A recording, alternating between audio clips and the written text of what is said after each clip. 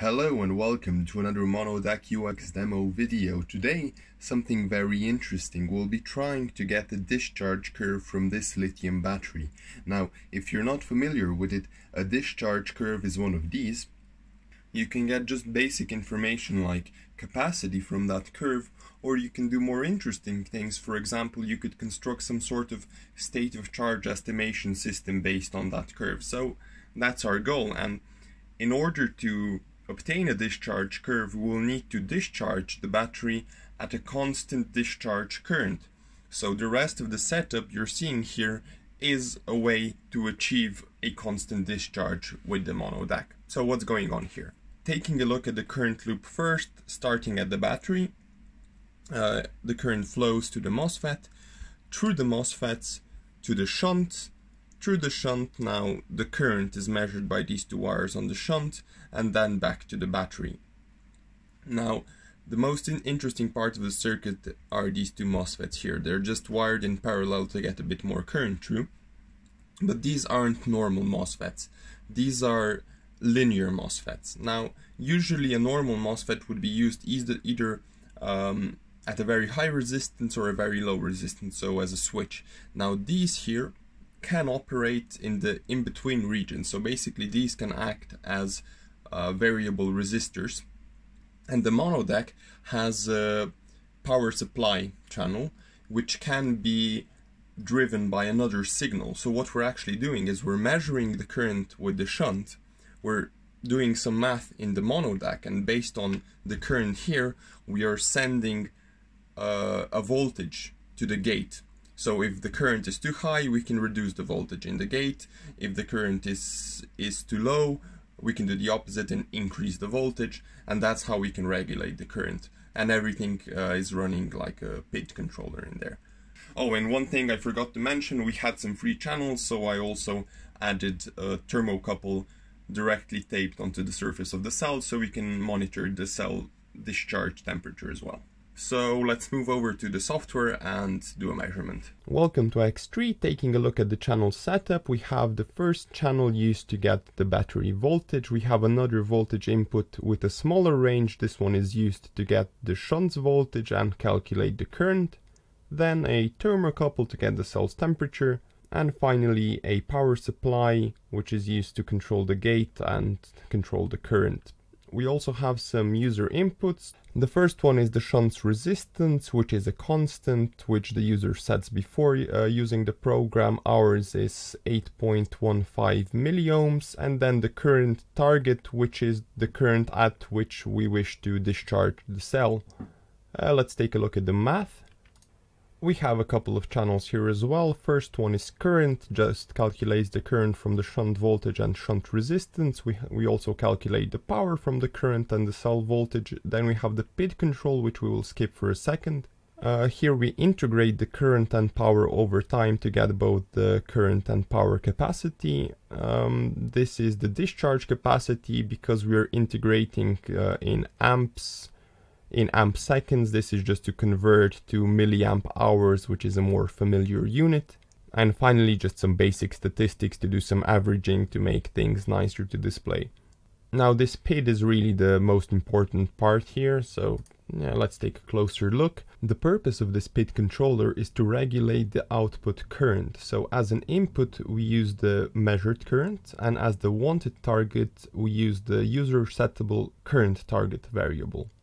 Now, the elegant part is here with the output channel, because if we select the power as the output channel, this means that the PID controller will drive the integrated power supply's voltage as an output.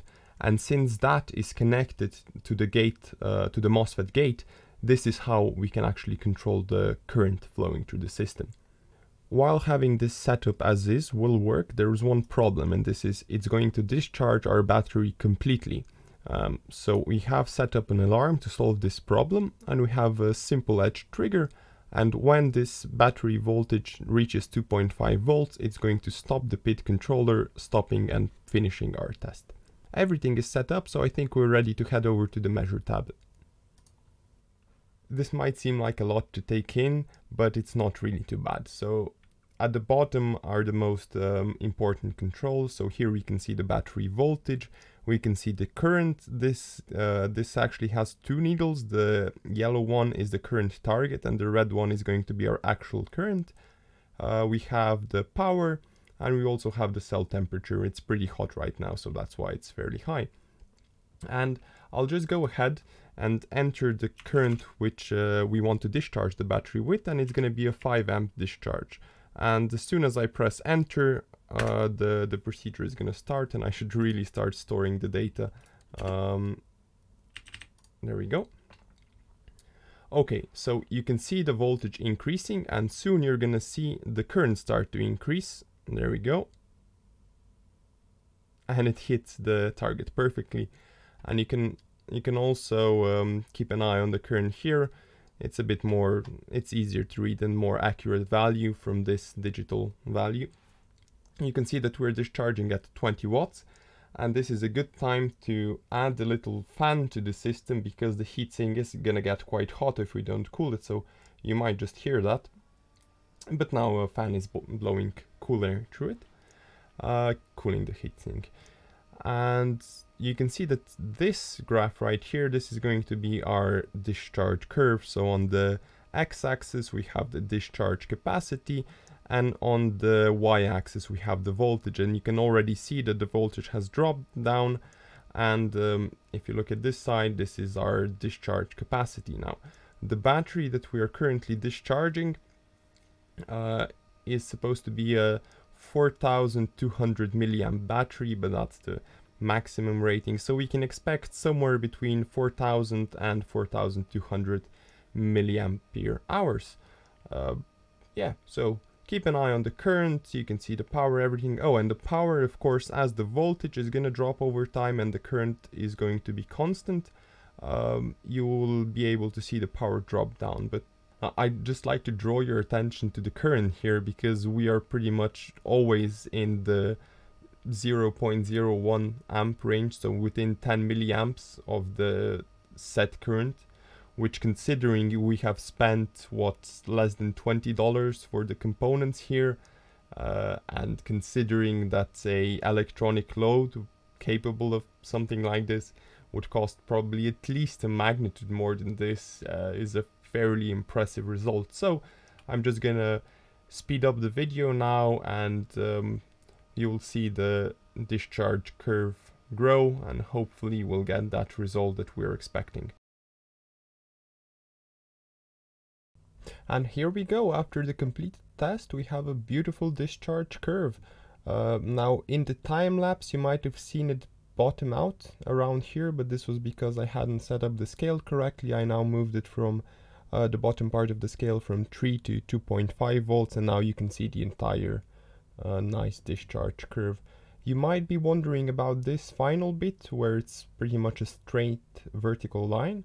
This is normal. This is because the measurement was still taking place after the discharge has stopped, and when you remove the current from the battery, when you stop draining the battery, the voltage slowly starts rising up again. So that's why this bit of the battery is here. You can also see how the temperature changed over it.